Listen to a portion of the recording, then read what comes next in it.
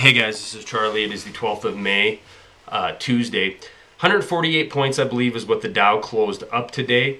It shows that the stick and carrot technique of the oligarch world bankers still is in full effect and is still a viable business model for them.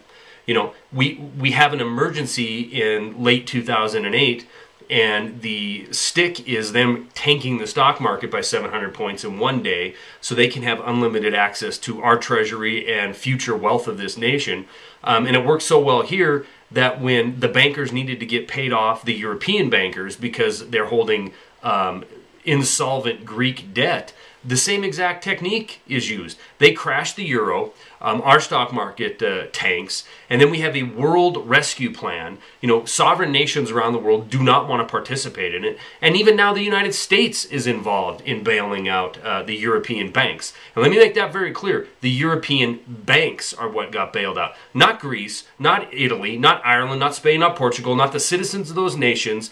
It's the banksters holding the debt of those nations. They will be made whole on the backs of the citizens of those nations. And I know people are going to say the Greeks are living beyond their mean. Maybe they are, maybe they're not. They're criminal politicians in cahoots with banksters, lured them into making these promises to their citizens. My point is, the banksters are going to get paid in full up front, and the debt will be flung onto the citizens of whatever nation is going to implement austerity measures. Now, here in the U.S., we're being told that all this was for Main Street. We needed to save Wall Street, and look how well it's working. The economy is returning. Well, in the midst of all this credit crisis going on around the world, sovereign debt crisis going on around the world, a couple things are happening. One, nobody, hardly anybody, is talking about the black hole of Freddie and Fannie. Now, both of them this week came out and, or last week came out and announced massive losses in the first quarter of 2010.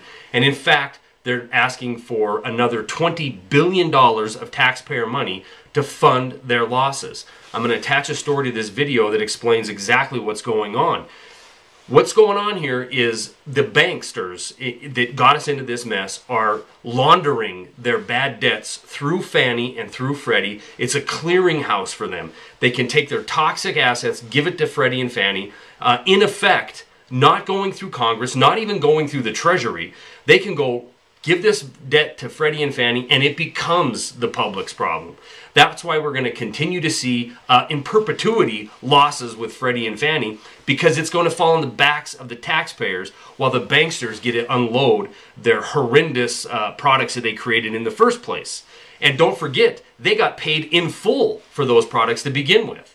It's a criminal scam that has no end in sight, and just because we bail out Greece doesn't mean that's the end of it. It's going to be country after country after country until the citizens, not only of the United States, but the entire world, are enslaved by these manipulative criminals. I'll attach the stories, but for now, that's all I got.